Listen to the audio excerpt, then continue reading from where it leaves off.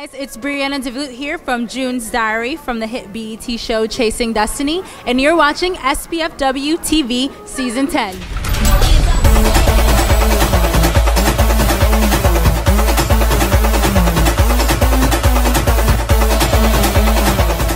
Hey guys, Brianna DeVoot here from Small Boutique Fashion Week Season 10, and I have one of our designers, Sara, here. How are you? I'm fine, how are you? Tell us the name of your line.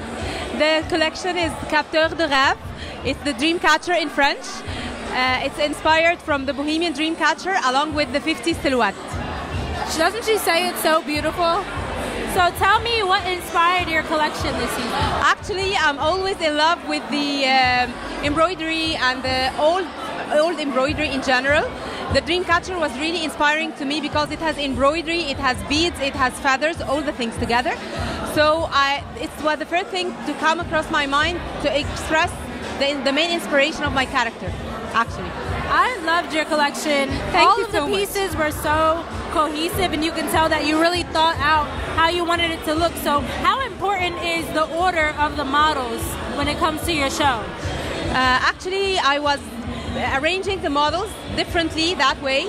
Usually on the runway, you see the light colors and then the dark shades.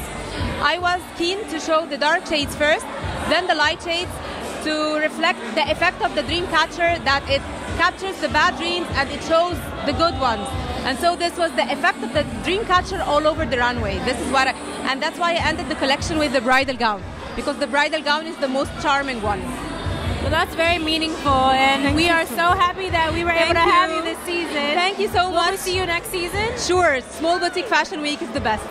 Tell our viewers where they can find you. I'm in Egypt. The clothes.